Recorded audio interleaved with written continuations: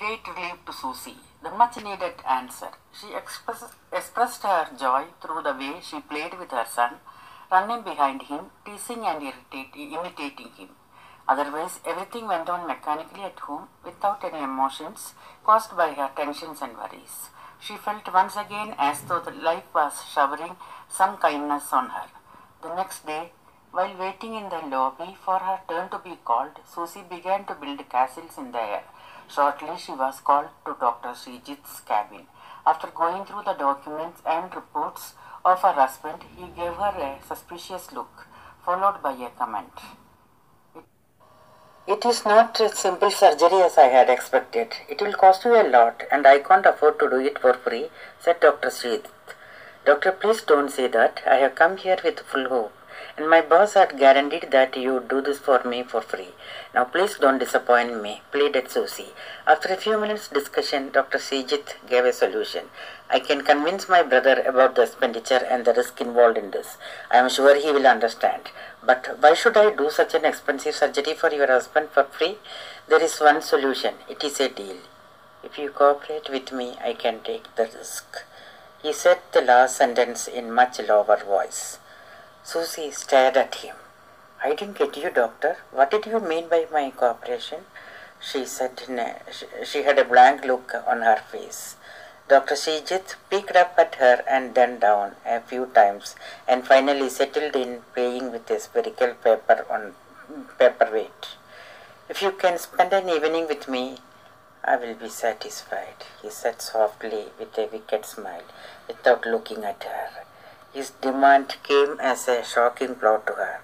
Infuriated, Susie at once grabbed her husband's papers from the table with trembling hands and got up to leave the room.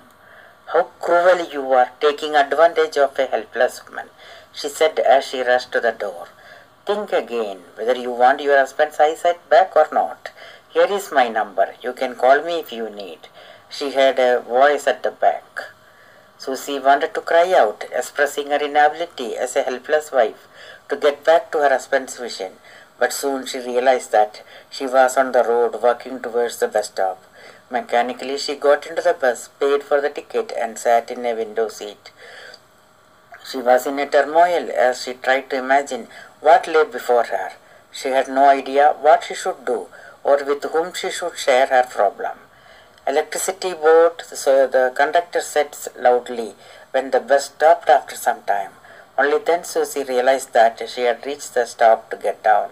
She walked slowly towards her home through the narrow and crowded road with a heavy mind and wondered how to face Arun and what she should tell him. Though Arun couldn't see her, he recognized her presence and wondered why she was not telling him anything after meeting the doctor. So, are you not well? He asked, but did not see her tearful eyes. I am having a bad headache and I want to rest for some time, she managed to utter. Okay, lie down for some time. You must be exhausted. He moved away. What happened to her now? Did the doctor not agree to operate on me? Or was he not available today? Too many questions mushroomed in his mind, but he didn't want to ask her anything now and waited for her to be free and talk to him on her own. Susie didn't get a wink of sleep that night. There was a great battle going on in her mind. She decided to tell her boss about his brother's demand, but suddenly realized that he has already left for Germany. Should Arun get a sight at the cost of her chastity?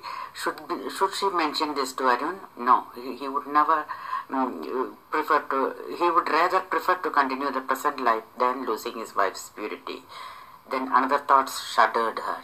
If at all the operation takes place, the vicious doctor can kill my husband to show his grudge and can say it was an accident. Oh God, why are you testing me like this? She cried silently, unable to share her sorrow with anyone. The next day in the office, she took the visiting card and stared at it for a while and decided to beg him once again. At that very moment, she got a call from Dr. Srijit. You didn't take the card with my number I gave you, so I presume you don't want this surgery happen, and I want to let you know that you can look elsewhere for help. He just banged the phone without waiting for her response. Susie called him back. Doctor, please help my husband. Please do this favor for us. Please. I assure you that we will pay you back your fee with interest every month without fail. I have already told you about the deal. Don't waste my time. Dr. Sijit banged the phone down and laughed. Arun was very ill-tempered at home. All his hopes were shattered. Susie hasn't told him that his operation would not take place in the near future, but he guessed it. He didn't want to ask her for the reason. The doctor is waiting for a special instrument required for the surgery. He doesn't know how long it will take. Once it comes, he will let us know and fix the date of the surgery, said Susie after 3 thoughtful days without looking at her husband.